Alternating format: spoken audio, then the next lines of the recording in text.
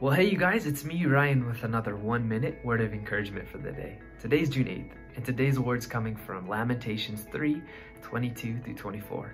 And before I read the scripture, I just wanted to give a little bit of context. Now, the writer of Lamentations is pouring out his heart to the Lord. He's being completely honest and transparent about what he's going through and about what his people are going through.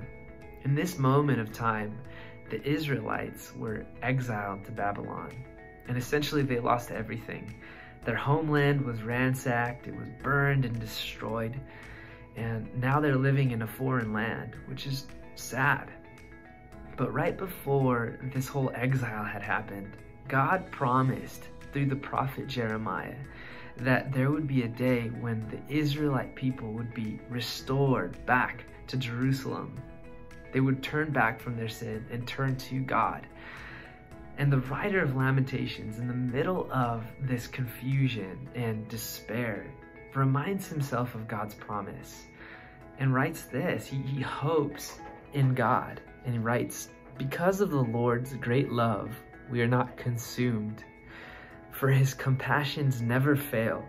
They're new every single morning." And he says, "Great is your faithfulness. I say to myself, the Lord is my portion. Therefore, I will wait for him." And can I just encourage somebody this morning that in the middle of your deepest pain, God is right there with you.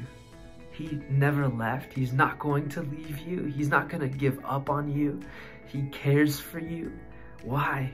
Because he is faithful to you, and he will always be faithful. Even when we are unfaithful, he will always be faithful.